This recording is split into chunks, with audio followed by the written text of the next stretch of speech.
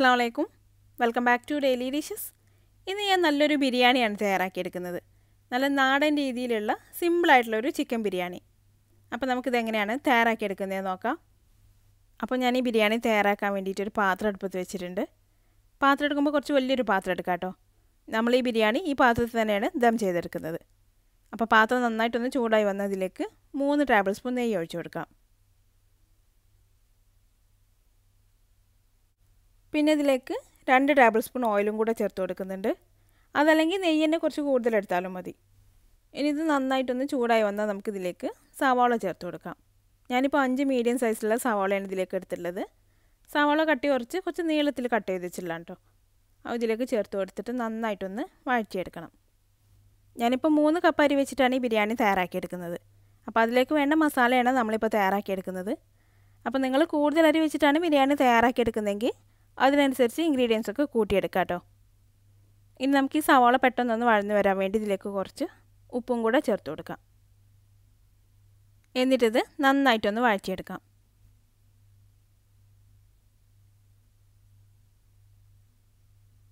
ഇപ്പോൾ സവാള നന്നായിട്ടൊന്ന് വഴന്നു വന്നിട്ടുണ്ട്.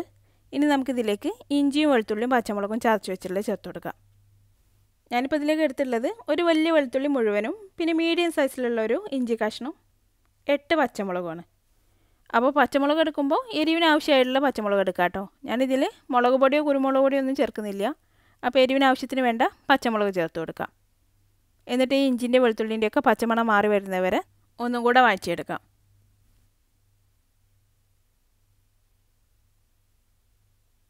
ഇപ്പോൾ ഇഞ്ചിയും വെളുത്തുള്ളിയൊക്കെ നന്നായിട്ട് വഴന്ന് പച്ചമണമൊക്കെ മാറി വന്നിട്ടുണ്ട്. ഇനി നമുക്കിതിലേക്ക് മഞ്ഞൾപ്പൊടി ചേർത്ത് കൊടുക്കാം. ഞാനിപ്പോൾ 1 ടീസ്പൂൺ മഞ്ഞൾപ്പൊടി ചേർത്ത് കൊടുത്തിട്ടുണ്ട്. ഇനി മഞ്ഞൾപ്പൊടിയുടെ മണം ഒന്ന് മാറി വരുന്നവരെ ഒന്നും കൂടെ വഴറ്റിയെടുക്കാം. ഇപ്പോൾ മഞ്ഞൾപ്പൊടിയുടെ മണമൊക്കെ ഒന്ന് മാറി വന്നിട്ടുണ്ട്. ഇനി നമുക്കിതിലേക്ക് തക്കാളി ചേർത്ത് കൊടുക്കാം. ഞാനിപ്പോൾ 3 തക്കാളി ചെറുതായിട്ട് കട്ട് ചെയ്ത് ചേർത്ത് കൊടുക്കുന്നുണ്ട്. ഇനി നമുക്ക് ഈ തക്കാളി ഒന്ന് വഴറ്റിയെടുക്കാം. നന്നായിട്ടൊന്ന് വഴറ്റിയെടുത്ത ശേഷം ഈ തക്കാളി നന്നായിട്ട് വെന്തുടഞ്ഞ് വരാൻ വേണ്ടിയിട്ട് കുറച്ച് സമയം നമുക്കിതൊന്ന് മൂടി വെച്ച് കൊടുക്കണം. ഇപ്പോൾ തക്കാളി നന്നായിട്ടൊന്ന് വഴറ്റിയെടുത്തിട്ടുണ്ട്. ഇനി നമുക്കിത് മൂടി വെച്ച് കൊടുക്കാം. കൂടുതൽ സമയം വെക്കൊന്നും വേണ്ട കേട്ടോ. പെട്ടെന്ന് തന്നെ തക്കാളി വെന്തുടഞ്ഞ് വരും. ഇനി നമുക്കിത് തുറന്ന് നോക്കാം. ഇപ്പോൾ തക്കാളിയൊക്കെ വെന്ത് നല്ലപോലെ ഉടഞ്ഞ് വന്നിട്ടുണ്ട്. അപ്പോൾ നമ്മളിത് മൂടി വെക്കുന്ന നേരത്ത് അടി പിടിക്കാതിരിക്കാൻ വേണ്ടി തീ ഒന്ന് കുറച്ച് വെക്കുക കേട്ടോ. ഇനി നമുക്കിതിലേക്ക് ഉപ്പ് ചേർത്ത് കൊടുക്കാം. നമുക്ക് ഈ മസാലയിലേക്ക് ചേർക്കാനുള്ള ചിക്കനിലേക്ക് ആവശ്യമായിട്ടുള്ള ഉപ്പും കൂടെ ചേർത്ത് കൊടുക്കാം കേട്ടോ. പിന്നെ ഇതിലേക്ക് 1 ടേബിൾ സ്പൂൺ ഗരം മസാല പൊടിച്ചത് ചേർത്ത് കൊടുക്കാം. ഈ ഗരം മസാല ഞാൻ ഏലക്കായും കറുവപ്പട്ടയും ഗ്രാമ്പും കുറച്ച് പെരിഞ്ചീരകം കൂടെ ചേർത്തിട്ട് പൊടിച്ചെടുത്തിട്ടുള്ളതാണ്. പിന്നെ ഇതിലേക്ക് 1/2 കപ്പ് മല്ലിയിലയും 1/4 കപ്പ് പുതിനയിലയും കൂടെ കട്ട് ചെയ്ത് ചേർത്ത് കൊടുക്കാം. പിന്നെ 2 ടേബിൾ സ്പൂൺ അധികം പുളിയില്ലാത്ത തൈരും കൂടെ ചേർത്ത് കൊടുക്കാം. എന്നിട്ട് ഇതെല്ലാം കൂടെ ഒന്ന് മിക്സ് ചെയ്തെടുക്കാം. ഇതെല്ലാം കൂടെ നന്നായി ഒന്ന് മിക്സായി വന്ന ശേഷം ഇനി നമുക്കിതിലേക്ക് ചേർക്കാനുള്ളത് ചിക്കനാണ്. ഞാനിപ്പോൾ 3 കപ്പ് അരിക്ക് വേണ്ട മസാലയ്ക്ക് വേണ്ടിയിട്ട് 1.25 കിലോ ചിക്കൻ എടുത്ത് വെച്ചിട്ടുണ്ട്. ചിക്കൻ നന്നായിട്ട് കഴുകി ക്ലീനാക്കി മീഡിയം സൈസിൽ കട്ട് ചെയ്ത് വെച്ചിട്ടുണ്ട്. ഇതിലേക്ക് ചേർത്ത് കൊടുത്തിട്ട് ഒരു 5 മിനിറ്റ് ഈ മസാലയിലിട്ട് നന്നായിട്ടൊന്ന് വഴറ്റിയെടുത്ത ശേഷം ഈ ചിക്കൻ നന്നായിട്ടൊന്ന് വെന്ത് വരുന്നവരെ നമുക്ക് ഈ പാത്രം മൂടി വെച്ച് വേവിച്ചെടുക്കണം. ഇപ്പം മസാലയൊക്കെ ചിക്കനിലേക്ക് നന്നായിട്ട് പിടിച്ച് വന്നിട്ടുണ്ട്. ഇനി നമുക്ക് മൂടി വെച്ച് കൊടുക്കാം. ഒരു 15 മിനിറ്റ് മതിയാവും ചിക്കൻ വെന്ത് വരാൻ. തീ മീഡിയം ഫ്ലെയിമിൽ വെച്ചിട്ട് വേവിച്ചെടുക്കുക. ഇടയ്ക്കിടയ്ക്ക് ഇത് തുറന്ന് നോക്കി ഇളക്കി കൊടുക്കാനും മറക്കരുത്. ഇനി നമുക്ക് ഈ മസാല റെഡി ആകുമ്പോഴേക്ക് ഇതിലേക്ക് വേണ്ട റൈസ് തയ്യാറാക്കിയെടുക്കാം. ഞാനൊരു പ്രഷർ കുക്കറിലാണ് ഇതിലേക്ക് വേണ്ട റൈസ് തയ്യാറാക്കിയെടുക്കുന്നത്. ഈ രീതിയിൽ റൈസ് തയ്യാറാക്കിയെടുക്കുകയാണെങ്കിൽ നമുക്കിത് ഊറ്റിയെടുക്കേണ്ട ആവശ്യമില്ല. മസാലയൊക്കെ റെഡി ആകുമ്പോഴേക്ക് ഇതിലേക്ക് വേണ്ട റൈസും നല്ല പാകത്തിന് വെന്ത് കിട്ടും. ഇനി ഇതിലേക്ക് നമുക്ക് 1.5 ടേബിൾ സ്പൂൺ ഓയിൽ ഒഴിച്ചു കൊടുക്കാം. ഓയിൽ അല്ലെങ്കിൽ നെയ്യ് ചേർത്ത് കൊടുത്താലും മതി കേട്ടോ. ഓയിലൊന്ന് ചൂടായി വന്നതിലേക്ക് ഇനി ഗരം മസാലകൾ ചേർത്ത് കൊടുക്കാം. ഒരു 5-6 ഏലക്കായ ചേർത്ത് കൊടുക്കുന്നുണ്ട്. പിന്നെ ഒരു 2 കഷ്ണം കറുവപ്പട്ട, പിന്നെ ഒരു 6-7 ഗ്രാമ്പൂ. ഇനി ഇതൊന്ന് പൊട്ടി തുടങ്ങിയതിലേക്ക് നമുക്ക് വെള്ളം ഒഴിച്ച് കൊടുക്കാം. ഞാനിപ്പോൾ 3 കപ്പ് അരിക്ക് വേണ്ടിയിട്ട് 5.25 കപ്പ് വെള്ളമാണ് എടുത്തിട്ടുള്ളത്. ഞാനിപ്പോൾ തിളപ്പിച്ചെടുത്തിട്ടുള്ള വെള്ളമാണ് ഇതിലേക്ക് ഒഴിച്ച് കൊടുക്കുന്നത്. അതല്ലെങ്കിൽ വെള്ളം ഇതിലൊഴിച്ചിട്ട് തിളപ്പിച്ചെടുത്താലും മതി. ഇപ്പോൾ വെള്ളം ഇതിലേക്ക് ഒഴിച്ച് കൊടുത്തിട്ടുണ്ട്. ഇനി നമുക്കിതിലേക്ക് അരി ഇട്ട് കൊടുക്കാം. ഞാനിപ്പോൾ ഇതിലേക്ക് എടുത്തിട്ടുള്ളത് 3 കപ്പ് ജീരകശാല റൈസാണ്. അത് നന്നായിട്ടൊന്ന് കഴുകിയെടുത്ത ശേഷം ഒരു 15 മിനിറ്റ് വെള്ളത്തിലിട്ട് കുതിർത്ത് അതിൽ വെള്ളമൊക്കെ ഒന്ന് ഊറ്റി കളഞ്ഞെടുത്തിട്ടുണ്ട്. അതിനിതിലേക്ക് ചേർത്ത് കൊടുക്കാം. നാടൻ ബിരിയാണി ആയതുകൊണ്ട് ബസ്മതി റൈസിനേക്കാളും നല്ലത് ജീരകശാല അല്ലെങ്കിൽ കൈമ റൈസോ പോലുള്ള ഏതെങ്കിലും ചെറിയ റൈസ് ആയിരിക്കും. ഇതിലേക്ക് ഞാൻ ഉപ്പ് ചേർത്തിട്ടില്ല, അപ്പോൾ ഇതിലേക്ക് ആവശ്യത്തിന് വേണ്ട ഉപ്പും കൂടെ ചേർത്ത് കൊടുക്കാം. ഉപ്പ് നമുക്ക് അരി ഇടുന്നതിന് മുന്നേ വെള്ളത്തിൽ തന്നെ ചേർത്ത് കൊടുക്കാം കേട്ടോ. ഇതൊന്ന് ഇളക്കി കൊടുക്കാം. അരിയൊന്നും പൊടിഞ്ഞു പോവാത്ത രീതിയിലൊന്ന് ഇളക്കി കൊടുക്കാം. എന്നിട്ടിത് നന്നായിട്ടൊന്ന് തിളച്ചു തുടങ്ങിയാൽ നമുക്കിതിനി മൂടി വെച്ച് വേവിച്ചെടുക്കാം. ഒരു വിസിൽ വരുന്നവരെ വേവിച്ചെടുക്കാം കേട്ടോ. ഒരു വിസിൽ വന്ന ശേഷം നമുക്ക് തീ ഓഫ് ചെയ്യാം. എന്നിട്ട് ഇതിലുള്ള പ്രഷറൊക്കെ ഒന്ന് കളയാം. പ്രഷർ കളഞ്ഞ ശേഷം ഇത് തുറക്കാതെ വെച്ച് കൊടുക്കാം കേട്ടോ. നമ്മളിതിലേക്ക് വേണ്ട മസാല ഒക്കെ റെഡിയായി കഴിഞ്ഞ ശേഷം നമുക്കിത് തുറന്നാൽ മതി. ഇനി നമുക്ക് മസാല ഒന്ന് നോക്കാം. ഞാനിത് ഇടയ്ക്കിടയ്ക്കൊന്ന് തുറന്ന് നോക്കി ഇളക്കി കൊടുക്കുന്നുണ്ടായിരുന്നു കേട്ടോ.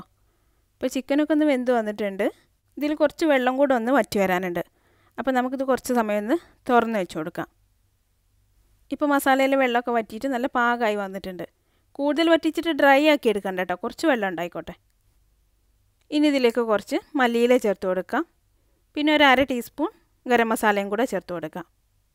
ഇനി ഇതെല്ലാം കൂടെ നന്നായിട്ടൊന്ന് മിക്സ് ചെയ്തെടുത്ത ശേഷം തീ ഓഫ് ചെയ്ത് ഇതൊന്ന് മൂടി വെച്ച് കൊടുക്കാം.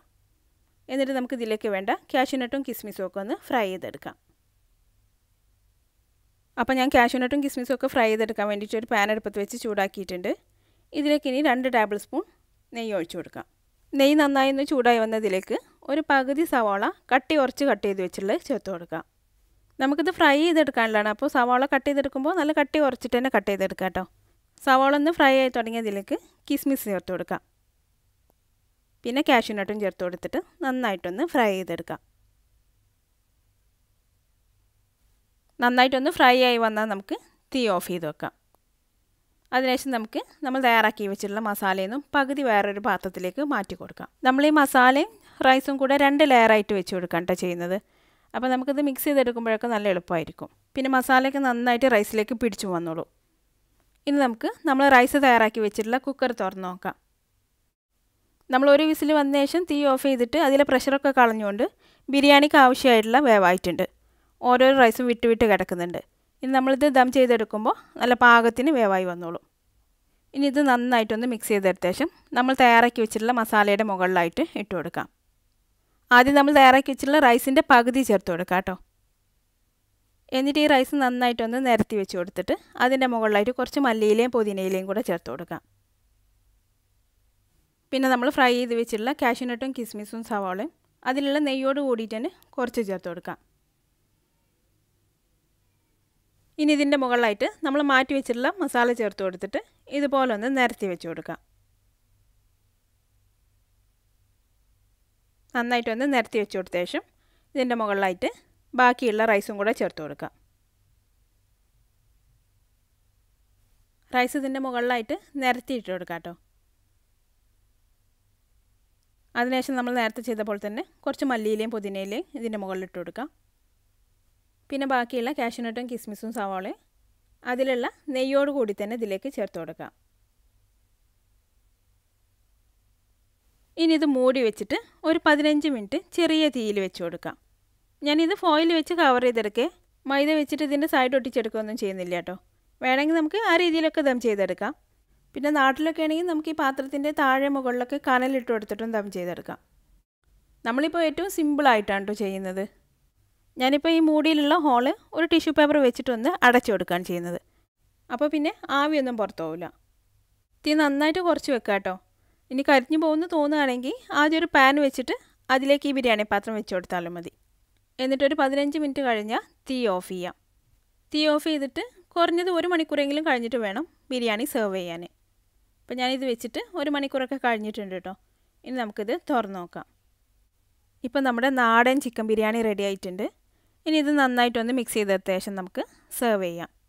ചോറും ചിക്കനും ഒന്നും പൊടിഞ്ഞു പോവാതെ പതുക്കെ മിക്സ് ചെയ്തെടുക്കാം കേട്ടോ. നമ്മൾ മസാല തയ്യാറാക്കി എടുക്കുമ്പോൾ ചിക്കൻ അധികം വെന്ത് പോകരുത്. പിന്നെ നമ്മളിത് ദം ചെയ്തെടുക്കുമ്പോൾ ചിക്കൻ അധികം കിടന്ന് ഒന്നും കൂടെ വെന്ത് വരും. അധികം വെന്ത് പോയാൽ നമ്മളിത് മിക്സ് ചെയ്തെടുക്കുന്ന നേരത്ത് ചിക്കനൊക്കെ പൊടിഞ്ഞു പോകും. ഇപ്പോൾ ബിരിയാണി നന്നായിട്ട് മിക്സ് ചെയ്തെടുത്തിട്ടുണ്ട്. ഇനി നമുക്കിതൊരു പാത്രത്തിലേക്ക് വിളമ്പാം. ഇപ്പോൾ എല്ലാവർക്കും വീട്ടിൽ ഈസി ആയിട്ട് തയ്യാറാക്കിയെടുക്കാൻ പറ്റുന്ന രീതിയിലുള്ള നാടൻ ചിക്കൻ ബിരിയാണി റെഡി ആയിട്ടുണ്ട്. അപ്പോൾ എല്ലാവരും ഈ രീതിയിലൊന്ന് ബിരിയാണി തയ്യാറാക്കി നോക്കിയിട്ട് അഭിപ്രായം എന്നെ കമൻറ്റിലൂടെ അറിയിക്കാൻ മറക്കരുത്. നിങ്ങൾക്ക് എൻ്റെ വീഡിയോ ഇഷ്ടമായാൽ ലൈക്ക് ചെയ്യാനും ഷെയർ ചെയ്യാനും കമൻറ്റ് ചെയ്യാനും ഒന്നും മറക്കരുത്. അപ്പോൾ അടുത്ത നല്ലൊരു റെസിപ്പി ആയിട്ട് വീണ്ടും കാണാം. Thanks for watching this video.